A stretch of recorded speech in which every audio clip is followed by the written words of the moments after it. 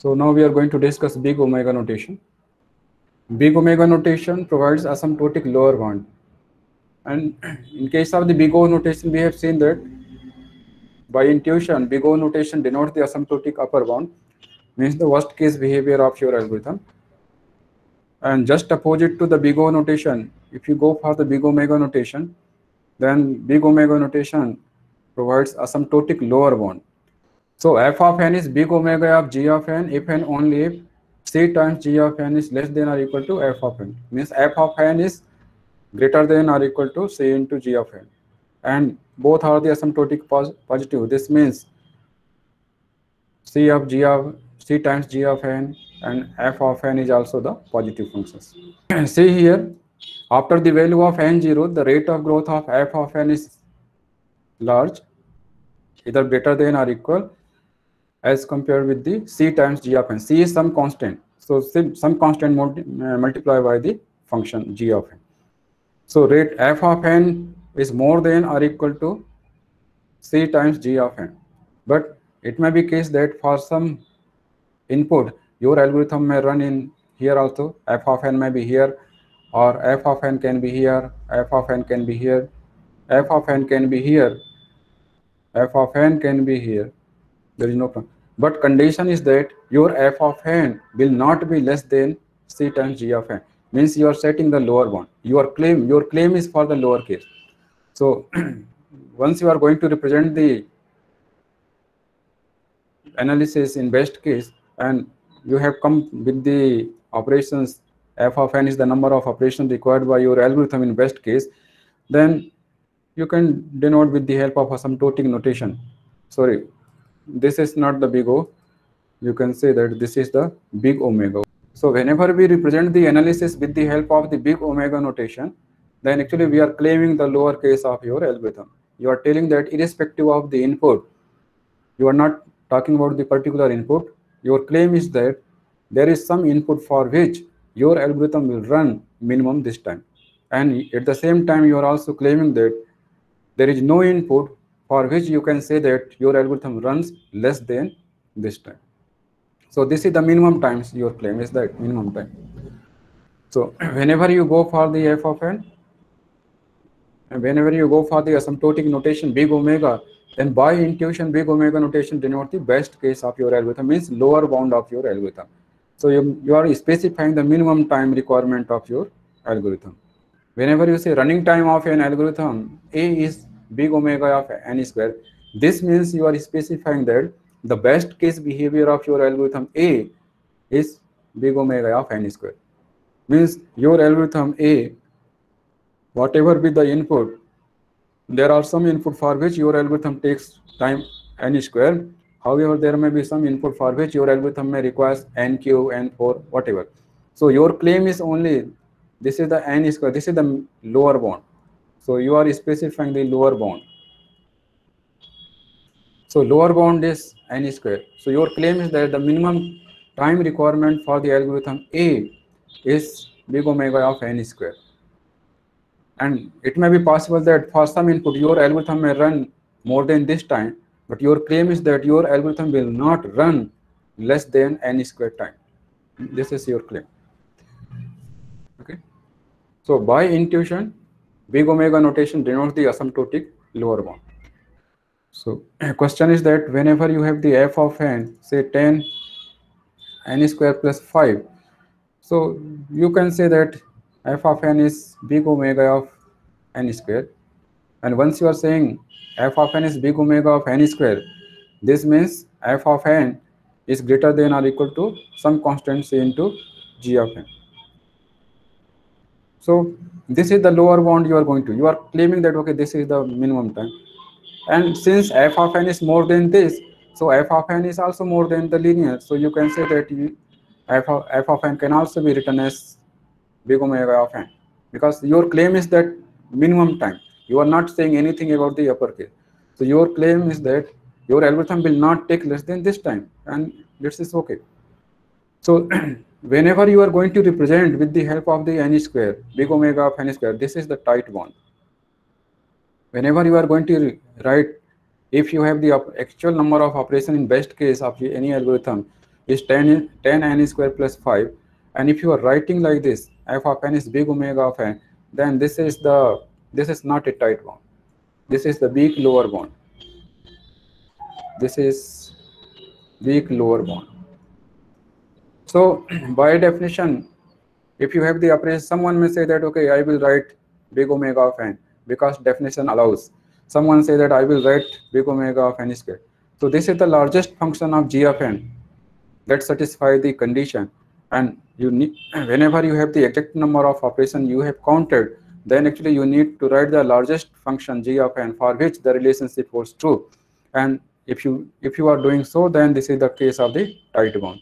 Whenever you are representing less degree less than the f of n, then this is the case of weak lower bound.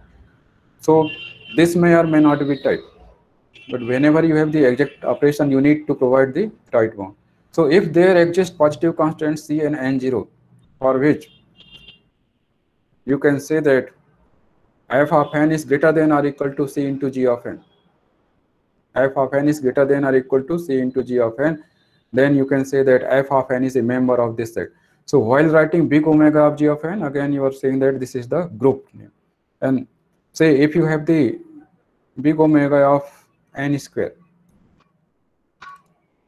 so what f of n will be here? What are the f of n? So here g of n is what? G of n is n square here. So whenever you have the g of n is n square, then f of n, you need to decide the f of n, and f degree of f of n will be, since f of n is greater than or equal to g of n, c times g of n, then degree of f of n here, all f of n is here, whose degree is more than or equal to 2, as degree of g of n is 2. So all polynomials of degree more than or equal to 2, if you have g of n is n square, then all f of n will come here, whose polynomial of degree is more than or equal to 2. And also some exponential function can also come here, some factorial function can also come, because rate of growth of exponential and rate of growth of the factorial is very high as compared with the polynomial of degree 2. So larger function, actually all functions will, which one will be there? F of n must be larger than c into g of n. So larger than g of n. So if g of n can be, if g of n is n square, then f of n can be 2, degree of f of n can be 2 or more than 2, or you have some exponential function here, f of n can be exponential or f of n can be factorial. So see that if you have said that my algorithm, running time of algorithm A is big omega of n square, it means you are representing the minimum time of your algorithm. And what is your claim? That since you are saying that f of, if without using modifier, if you say that algorithm A requires time big omega of n square, this means what you are claiming, that you know the property of this group. In this group, big omega of n square, all f of n is there, and the lowest f of n is what? Lowest f of n is of degree 2, but f of n can be higher. So you are claiming the minimum case, means once you are, without using any modifier, once you say f of n is big omega of n square, means algorithm A requires time big omega of n square. This means you are specifying that your algorithm A's minimum time is big omega of n square, as with you can see that big omega of n square denote the set of functions. And what are the function here? The functions all f of n of degree 2, all f of n of degree more than 2 will also be here, and exponential function, factorial function will also be here. The larger than, simply larger than the n square. But the minimum behavior is what? N square. So that's why you are specifying the minimum time, but you are not saying anything about the uppercases, because uppercase can be 2 raised power n, uppercase can be factorial n, uppercase can be nq, if here n square, uppercase can be nq, uppercase can be n raised power 4, or anything, but the minimum is what? 2. So you are specifying the behavior of this group is what? This, once your algorithm comes in this group, it means you are claiming that the minimum time. There are some input for which your algorithm runs in this time, but there is no input for which your algorithm will take less than n square time. This is your claim. Okay. Here again, you don't require to prove that what you need to. If you have just come up with the number of operations like 10 n square plus 5, you just write it big omega of n square. And you know, for writing the big omega of n square, it means what you are writing here, 10 square plus 5. This should be what? This is the f of n, and f of n should be greater than or equal to c into g of n. And here g of n is, here you have claimed that n square. So you need to determine the c, and also you need to determine the value of n0. You need to find out the value of n0. So if you can determine if there exists some c, and at least one such c and n0 should be there. So if there exists some c and n0 for which you can prove that this relationship holds true for every value of n greater than or equal to n0, then you are able to write like this. And let us see, if you have 10n square, 10n square plus 5, and you can say this is greater than or equal to, say you can take the c can be taken anything, and c is the positive constant greater than 0. You can select anyone. Say I'm going to select c is equal to 1, and here you have the n square. So see what is the value of n0 after this relationship holds true. You can take n is equal to 1 also. If n is equal to 1, then you see that if n is equal to 1, then here you have the 15 and here you have the 1, and relationship holds true. If n is equal to 10, then 10 square means 100 times 10, 1000 plus 5, 1005, and here you have the 100. So 1005 is more than or equal to 100. This relationship holds. Means this relationship holds true. So you have determined the c is equal to 1 and n0 is equal to 1. And this relationship holds true for every value of n greater than or equal to 1. So you have found the relationship, and hence you are able to tell like this. F of n is equal to 10n square plus 5 is equal to big omega of n. So you can say that this is the big omega of n square. Now, can you say if f of n is this, can you say f of n is big omega of n cube? If you have counted the operation like this, so for saying that if 10 is 10n square plus 5 is greater than or equal to, you need to determine some positive constant c, and here g of n is n cube, and you need to determine the n0. So see that whatever constant you can select, maybe small or large, irrespective of that, because constant are constant, and here you have the n cube, and here you have the n square. So once n tends to infinite, you will see that the rate of growth of n cube is very high. Even you can take very small value of c, there is no issue. Even you can take 0.1 or whatever you can say. But once n tends to infinite, then the n cube rate of growth of n cube is very, very large, and hence n square divided by n cube, if n tends to infinite, then you know that the rate of growth of n cube is very high, and n square will become insignificant relative to n cube. And hence, condition says that f of n should be greater than or equal to c times g of n.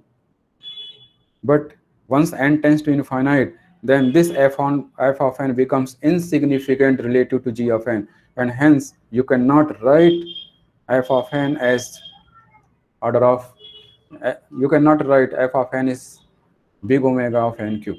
If f of n is 10n square plus 5, then you can write big omega of n square, but you cannot write big omega of n cube.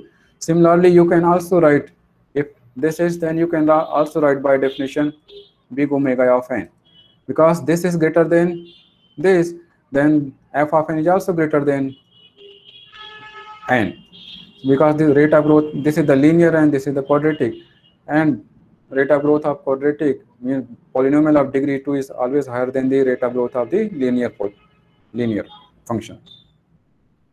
So that's why you can represent the, if f of n is 10n square, then you can maximum degree will be 2. You can also go for the n raised power 1, n raised power 0.5. You can also write. And if you are writing n raised power 0.5 or n raised power 1.5, then these are not tight bound. But once you write big omega of n square, this is the tight bound. So whenever you have exact number of operations you have counted, then you should write the tight bound. You have to write the largest function of g of n for which the relationship holds true. And this is the intuition of big omega notations. So this is just opposite to the big O notation. Whenever you have the polynomial of degree d, then you will also be able to see that p of n is equal to big omega of n raised power d.